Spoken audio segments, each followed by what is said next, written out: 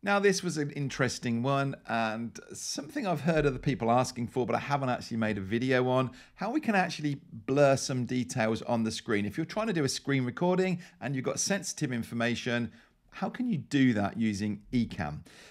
This is the question that came in from Mahdi. It's actually an email, so it's a little bit longer than normal, but let me just kind of skim through this. Setting up a live stream where I'll be sharing my Amazon seller account, and I need to blur some sensitive information, specifically order details during the stream. I'm planning to use my 𝗥𝗘𝗘𝗏 Streamdeck to toggle this blur effect on and off.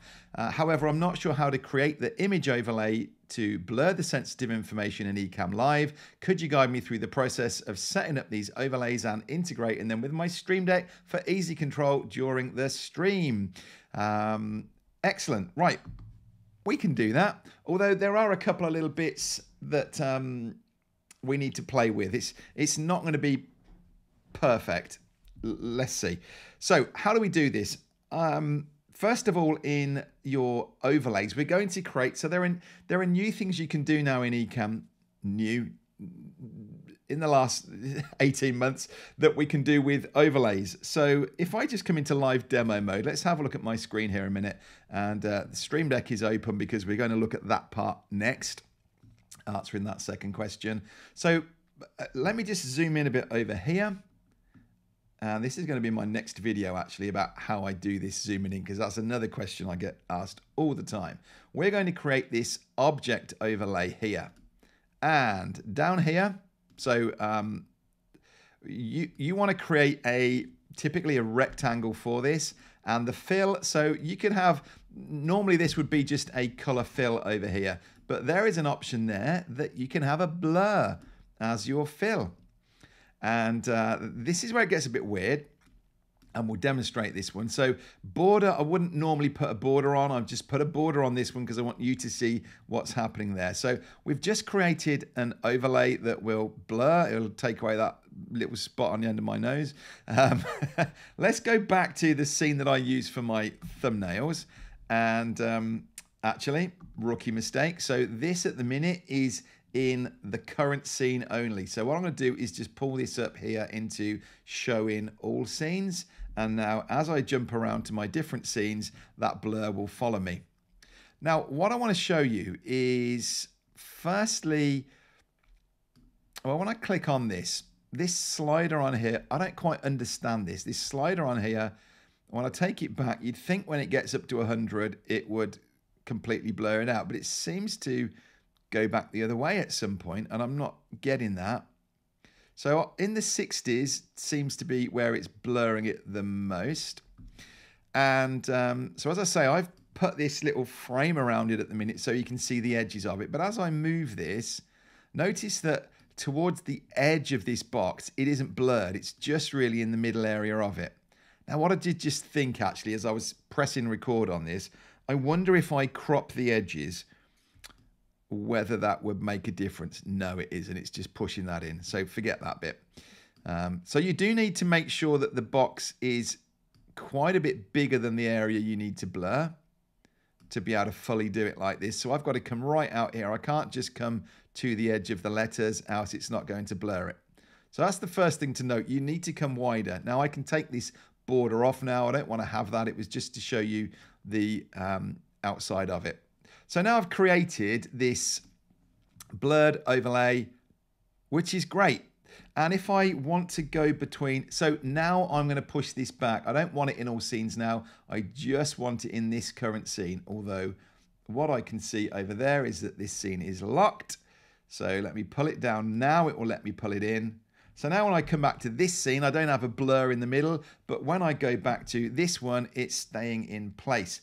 Now, this could be great for you, or it might not. If you're expecting to be able to scroll up a spreadsheet or something like that, and you want this blur to move with the text, it's not going to. It's fixed on that page. So that means that you need to have this scene open and ready. If you've got an Excel spreadsheet or something at the side of you, or the Amazon information, as was in this question, then you need to have that ready, and you need to have the blur in place, and then you can come back to your other scenes like this. And then when you go over to that one where you say, right, let's show you my control panel, that area is blurred out inside of Ecamm. And I can adjust the shape of this box to whatever I want, just like I would if it were, and actually it's probably easier to demonstrate it with this.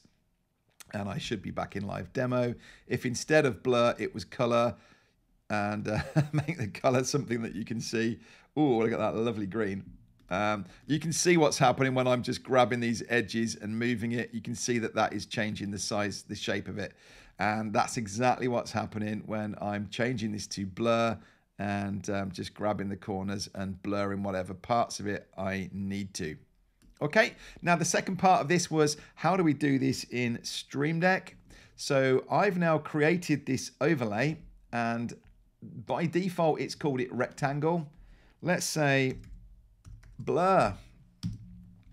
And then I come to my Streamdeck, and we're just going to drop a button over here. So I'm going to scroll my way down to Ecamm.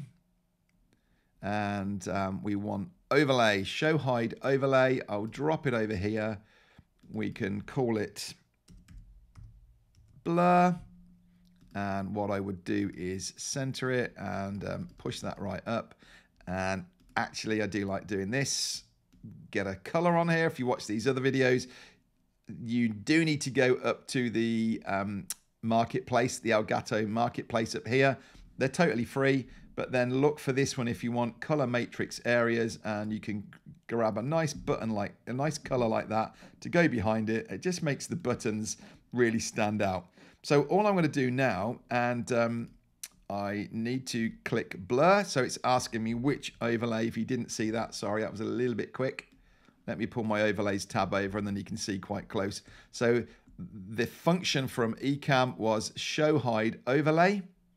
I put a title on it, and then it says, which overlay do you want to show? And we've picked this blur. So now when I zoom back a bit, and on my Streamdeck, which I've got right here. In fact, let's do it this way round. No, because you can't see me because I'm in the wrong scene. So I'm holding it up to you when you're looking at that thumbnail. Forgive me.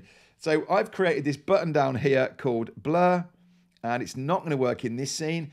But if I just push back to that previous scene and I press this button on and off, that's now working, and the blur effect is coming on and off. So that's how you would tackle it in your Streamdeck. But yeah, it's only going to sit in a preset area, so you really need to have that ready to go. I don't know I'd be turning it on and off with the Streamdeck. I would just be jumping in and out between the scenes. Well, I hope you found that helpful and we answered the question. Let me know in the comments if that's been useful, and why don't you fire away with the question you've got, because all of these videos are based on your questions. I'd love to hear from you. Why don't you go and check out the whole playlist that we've got here and have a look at some more videos, and be sure to subscribe. See you soon.